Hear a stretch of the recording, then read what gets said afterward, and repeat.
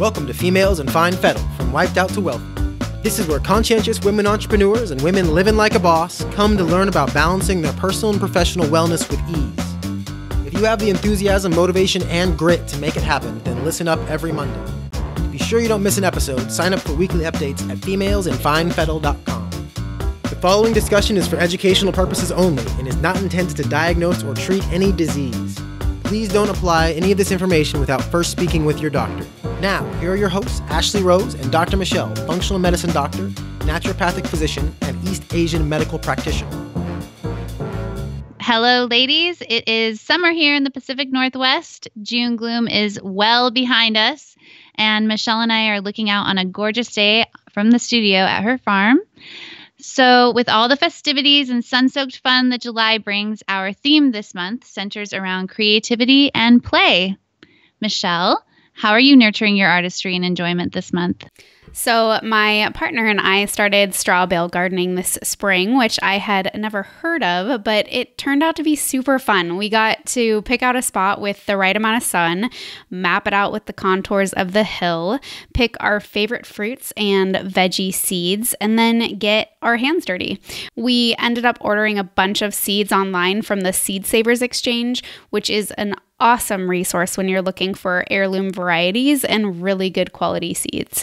I feel like one of the most important parts of play and having fun is really about learning something new. It challenges us in a new way, which ignites those creative juices and gets us into that different flow.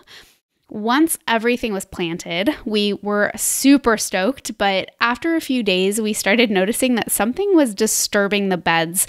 We were racking our brains trying to figure it out because it didn't look like typical patterns of animals that we would expect, things like rabbits or a deer or things like that. So we were super confused, but then one morning, I was out grabbing some eggs from our ladies and turned to see our pup, Baudrillard, or Beau for short, using it as a lookout spot. So he was like right on top of it. Totally not okay. So needless to say, we need to replant a few. As I mentioned last episode, I'm super stoked to be a part of this podcast. It's a perfect creative outlet for me, not only as like a ladypreneur, but also because I'm an introvert. So instead of talking to people in mass, I can sit here talking to my best friend, but people everywhere can tune in. Pretty crazy stuff. I love it. Well, I have been traveling quite a bit since I left California in late June and have basically moved in with you. So thank you very much. So we could get this podcast going. This has been and continues to be a really creative and enriching time for me. Eventually, I will have to return home, and I am really excited to continue my fiddle lessons. When I was a child, I played the violin for a time, and I've wanted to pick it up for a while, so I'll be glad to get back to that. But as other creative endeavors take priority for a time, such as this podcast, I am learning how best to make time for all of my interests rather than just giving up on some entirely. So I'll be really glad to continue getting my fiddle on. And of course, being outdoors as often as possible fills me with inspiration. But happily, my most gratifying creative outlet of late has been our podcast. In terms of fostering creativity, podcasts are the best way for me to stay in tune with my goals, keep me inspired with new ideas, because my subscriptions are 100% catered to my interests, and the forum is really accessible. I listen everywhere, on the road, while I'm working out, in the security line at the airport, cleaning the house. It's just a great way to get things done while completely empowering me for the future. And it's a really inspired community. I love swapping episodes with my friends and fellow podcast nerds. If you ever have recommendations, please let me know. I cannot get enough. Okay, so back to the focus of this, our first episode. Why is creativity so vital to our overall health and well-being?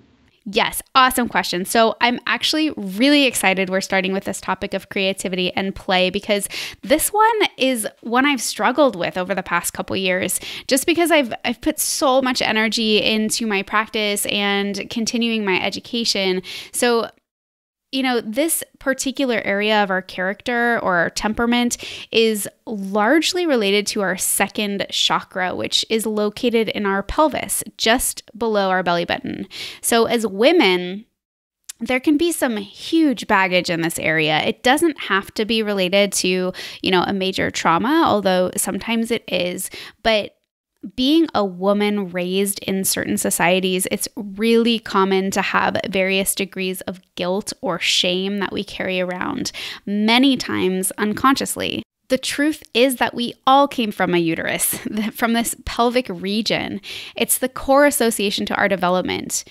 Our pelvis and second chakra is the center of our feelings and emotions, our pleasure, sensuality, intimacy, and connection. Pretty important stuff. So when there's a lack of creative expression, the energetic flow in this area slows down, and we can experience stagnation in these aspects of our life. So what does that actually look like? Well, it might manifest as feelings of insecurity, uncertainty, or detachment, but it can also be related to physical things like fertility issues or mood swings or pelvic pain, decreased sex drive, or painful periods. I don't know about you, but when I'm overworked or stressed, my creativity suffers big time. Everything else takes priority, right? Who has time to play and let loose when we have to take care of our family, keep a business running, eat well, move our butts, and manage all the little distractions filling in the gaps of our day? Yeah, and if you're like me, prior to working with Michelle, I hadn't exactly mapped my chakras nor had much knowledge of them to begin with. So we've linked a great chakra for beginners article on our website that can help you get acquainted with your chakras. So give it a look-see and see how the chakras relate to cognition and emotions. That way, if they come up again in conversations, we're all on the same page. And most importantly, you can become more in tune with listening to your body and what it's telling you. Moving forward, in what ways can our busy listeners bring more creativity into their lives and health routines? Great. So personally, I have 4 favorites that tend to work really well for me. Number 1, I give myself permission to daydream. I'm not talking all day, obviously, but when we're bogged down with to-do lists, battling the onslaught of emails and trying to figure out how to fit in our next serving of vegetables, it's all too easy to lose sight of what's driving and inspiring us in the first place. But when we give ourselves permission to daydream, we give the left side of our brain a rest and stimulate the right half. This process ignites that creative flow that puts us into that zone that we all crave. It's kind of like giving your muscles a day of rest after a good workout. Without that rest period, we don't recover or restructure our muscles and then become stronger. Okay, so what exactly does daydreaming look like to you? Is it meditating or just taking a moment for yourself or maybe journaling? Yeah, it could include all of those things and more. This is just another aspect of that creativity, right? For me, sometimes it's literally just staring into the trees and seeing where my mind wants to wander without judging its path or trying to control the direction. By giving our minds a rest through this periodic daydreaming, or simply letting our minds wander, we're able to allow the brain to not only process and retain more information, but we enable it to make new connections and allow ideas to surface that might not have been given the chance otherwise. That's the beauty of neuroplasticity. Our brains have the ability to create new neural networks. Yeah, so the first thing that comes to my mind is just how much time we truly have to daydream, even just a little bit here and there. But we instead fill that space with distractions. So I'm thinking of those times you're waiting for the kids at school events or extracurricular activities, ladies on their long commutes or taking your lunch breaks. These moments when we have idle time to passively reach out for our phones and get lost in social media, emails, and any number of feeds, just stop. This is an opportune time to daydream. Make it fun, make it a ritual, knowing you're going into a time when there is space to give your brain a little creative vacation. Make it work for you. So when I allow my mind to wander, because I find it difficult to truly turn off, it might sound contrary to what I just said, but I tend to actually keep my phone close, only to write notes of my imaginings. And this is not a time when I'm writing to-do lists. My goal is to just keep my imagination fresh and be reminded of the things that come up, to let the flow happen, embrace future thinking while living in the moment. I tend to write about my visions of my home, my desires, future experiences I'd like to share with my partner, even thoughtful gift ideas. And in this way, I'm able to be reminded of my deepest desires in life and then check back as to whether I am still on course. Yes. Awesome ideas.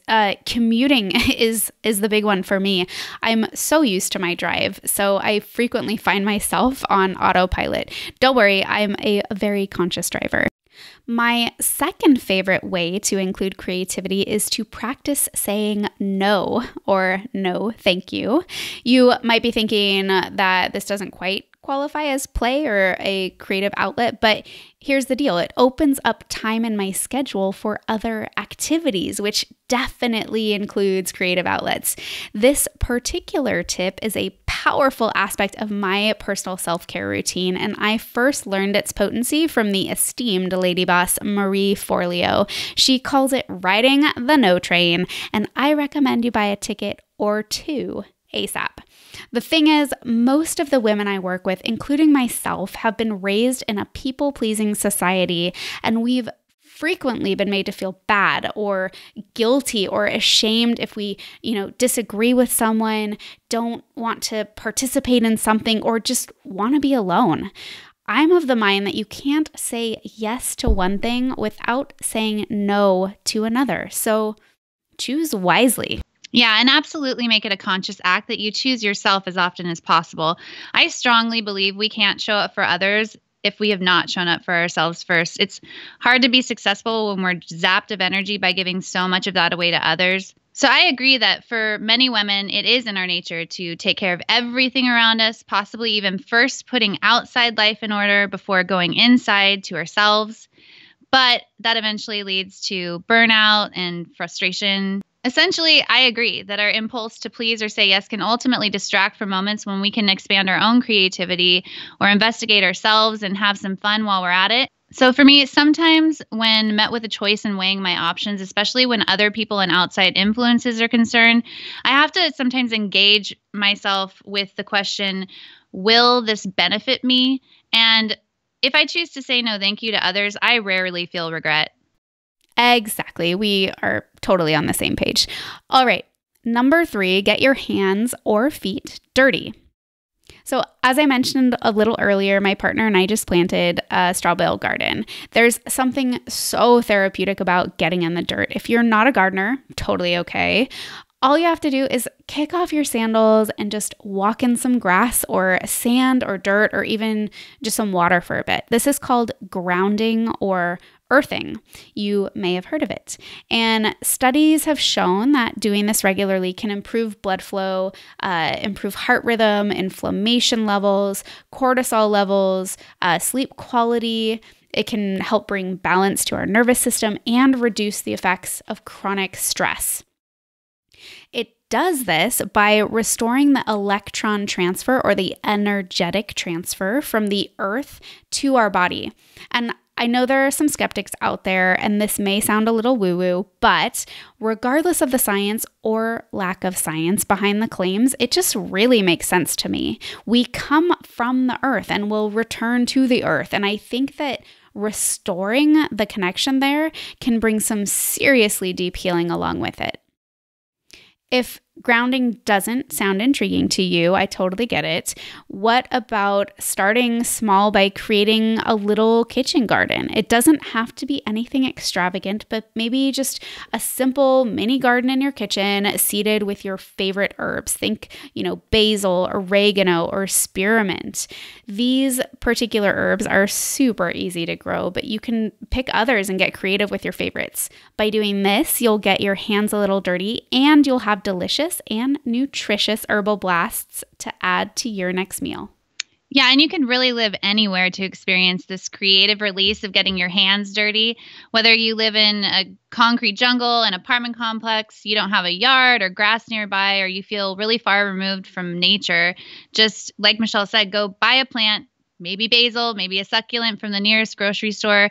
Grab a pot or something that can serve as a pot, like a coffee tin or a paint can. Hammer a hole in the bottom, drop in that potting soil, and dig those fingers in. Yeah, for sure. I remember a few years ago when you made that vertical pallet garden you found on Pinterest. It was awesome. And it made the backyard so cool. So anyway, my last tip is to explore online courses. One of the best ways to boost creativity is by learning that new skill set or being exposed to new information. It stimulates our brain and actually creates those new neural pathways, which allows for new creative bridges to be made. Online courses are booming right now, so if you haven't had a chance to explore one yet, we've got a treat for you. So stick around to hear about our freebie. So to recap, in order to bring more creativity into your life and health routines, number one, give yourself permission to daydream by journaling or meditating in those regularly scheduled idle moments. Number two, practice saying no or no thank you, with the added bonus that you're saying yes to your own inventiveness. And then number three, get your hands and your feet dirty. Kick off those shoes, walk through the grass or the creek nearby on your lunch break, and start your window garden. Number four, take an online course that inspires your creativity and fits into your life and at your own pace. There are lots of offerings around, and we urge you to find the one that is best for your goals. Embrace the lifelong learner in you. Be sure to visit femalesandfinefettle.com and click on episode 1 to get your freebie. This week, we have Dr. Michelle's online course entitled Creating Healthy Change That Lasts. It goes through the art of really identifying your goal, where you are in the process of change, how to track and monitor your progress, and nailing down that action plan. Don't miss it. Hey, it's Dr. Michelle here, and I cannot wait to meet you back here next week. In episode 2, we'll be talking about my favorite natural approaches to boost that sexy brain of yours and clear those creative blocks. Thanks for tuning in. Have a great rest of your week. Bye for now. Thank you for listening to Females and Fine Fettle from Wiped Out to Wealthy, a podcast to fit your lifestyle. If you like what you've heard, please subscribe, rate, and review at femalesandfinefettle.com. If you have questions or topic ideas for upcoming episodes, we'd love to hear from you. Please be sure to tune in next week.